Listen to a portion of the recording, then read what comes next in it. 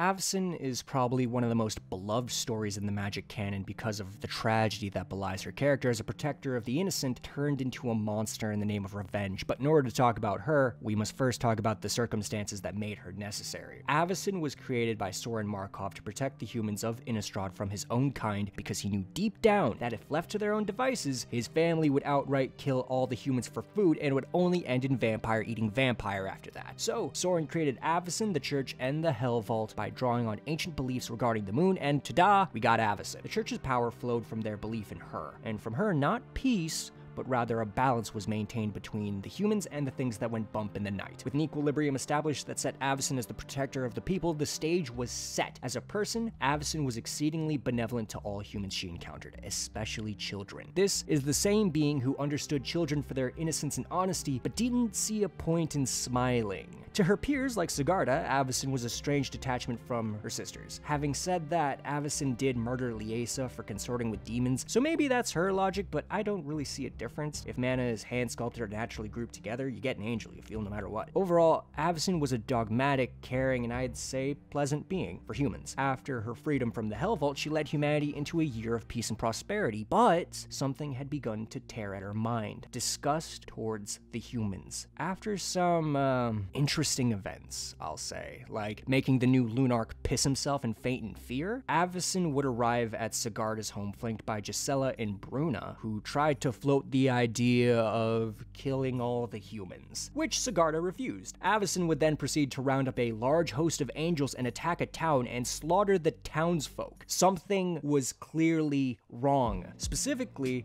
this was all the work of Nahiri and getting back at Soren for imprisoning her in the Hell Vault. The flight would move to Thraben, and there Avacyn would encounter Jace and Tamio, who tried to stop her, but right when she was about to kill them too, Soren appeared, and after a brief conversation where Soren offers Avacyn all the help and assistance he could possibly afford, only for Avacyn to spit in his face and tell him she would never yield to a monster like him. Soren then was forced to destroy the closest thing he had to a daughter. He unmade Avacyn. As Soren unraveled the spell that made her, Avacyn's last words were, "I am Avacyn.